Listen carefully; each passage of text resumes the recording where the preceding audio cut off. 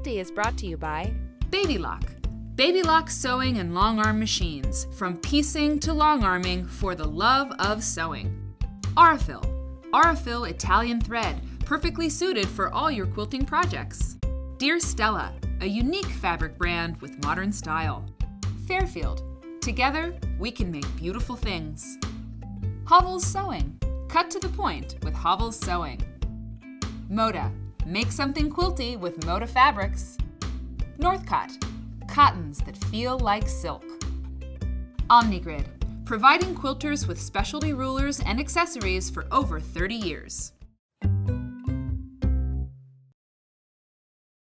Hi, thanks for watching Quilty this week. Linda Rainwater has joined me today. Hey, Linda. Hey, Mary. We have a big quilt loaded up on our mid-arm machine today, and we want to talk to you about managing a big quilt like this. It's, you need a little help sometimes with this. Absolutely. So this is kind of all tossed on here, Linda. What should we do first? All right, well, I mean, you finish your quilt, you're so super excited, and then you got this big blob. So, like, first you got to take a step. Just take a step and manage your quilt. So it looks like a big wreck here. So what I want to do before I figure out where I'm going to actually get started, I think the smart thing to do is kind of get the thing spread out because you don't want to sew the front and the back together.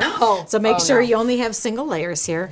And so, you know, I think it's kind of cool. If you have, you could use like a tube from a gift roll of paper, or you could go to the fabric store and get one of those big rolls from the drapery fabric, and you could roll it here if you have a big long one. But here, we've got a small enough quilt, actually, that we could just kind of roll this up. So now, this beast has been tamed. Oh, so it's I tamed. Like the way you think. It's tamed, and somewhat. You can also clip it, right? You could use some big clips. I wouldn't do anything too, like here on the set, you know, we have these huge clamps. That might damage, you know, might leave a mark in your quilt. That might be too heavy duty, but something, you know, strong enough to hold it. Right, absolutely. And then, oh yeah, it's good to have a pal too. It's good to have a pal.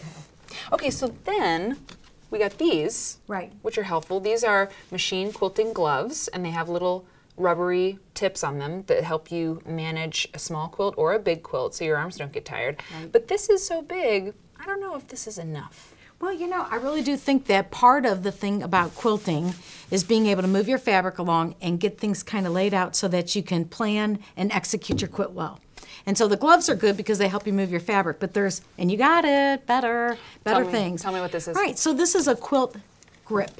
And what it has is a little bit of a grippy fabric or material underneath, and what it does is it allows you now to move your fabric like this. And so even if you notice, like I can do this, and my fabric might be bunching on the outside, it's not going to bunch on the inside, and that's the most important part, right? Yes. And this one's good, but you've actually got some better ones that I think that people will really like. Can I please just do this on every one? Yes, you can. Okay, I just did. All right, so tell me about each one of Right, these. so each of these are kind of nice because I think that when it comes to quilting your quilt, a lot of times people want to rush through it because they think big machine, that means faster. But what it really means is that you can get the detail that you're looking for. And so this is a grip that actually you lift up this part of your machine so you can tuck this underneath. And so now this is safely housed here, and you have these really cool little holders here. Really great. Okay, and so two different sizes, right? So the larger size or smaller, and just depending upon where you are on the quilt, then you would use either one size or the other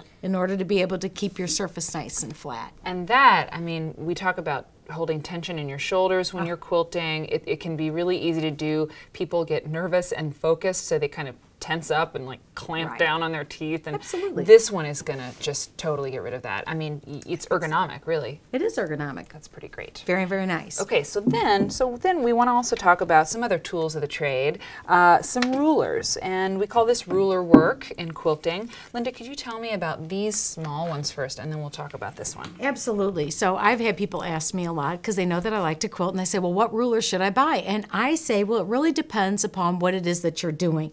And so this, you have this on top because I think she knows this is my absolute favorite. So this one's really nice because you actually put this inside of the foot, and so as you're quilting, you just ride this down, and what it does is it will help you follow. So you can put this centered on an actual seam of your quilt, or you can have it be riding on the side. So I think the thing that looks really nice in modern type quilting is just a bunch of parallel rows of machine stitching. So this one's really super good for that. And this quilt would be great with straight line stitching. Just like go perpendicular to the straight line piecing. It'd be great. You could just do crazy lines everywhere. It doesn't really matter. And they can be wonky too. It doesn't have to be perfectly straight, but if you're looking for straight, that's a good one. Now this one's kind of nice because it has a little bit of an angle and it has a curved top. So if you were to take this and follow the curve and you keep picking it up and moving it, you could do that little scallop. What's that scallopy thing called? I think clamshell? Clamshell. It's clamshell. Clamshell. Ding, ding. I always just kind of like zone out. Scallop works too, but right, scallop. And so this is a larger clamshell. Yeah, and this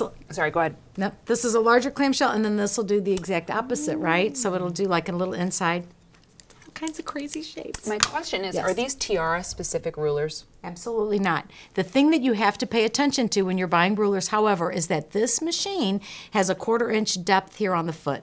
And so when you buy a ruler, you need to make sure that it's a 1/4 inch, because as the machine is stitching up and down, and as this arm is moving up and down, it needs to be thick enough that it doesn't get scooted underneath the foot, but it also has to be shallow enough that the arm can come down on it. So once again, it's the thickness of the ruler itself, not the markings on it, but the thickness of the plastic needs to be a 1/4 inch at least. Right, absolutely. Cool. That's the key. Our last ruler, the wavy edge. I love this ruler. The wavy edge. I love it. Tell me how to use it. Okay, so if you wanted to do wavy edges, and obviously this has a shorter scallop, which is a little bit shallower, and this is deeper, and it's going to be exactly the same way. So if instead of following on your straight lines, what you wanted to do was bisect it and possibly do like a curvy edge, well, here you go. So if you're polarized with fear when it comes to free arm quilting on your machine, then use lines or use rulers, and it'll help take the fear away. Right, and we've done some free motion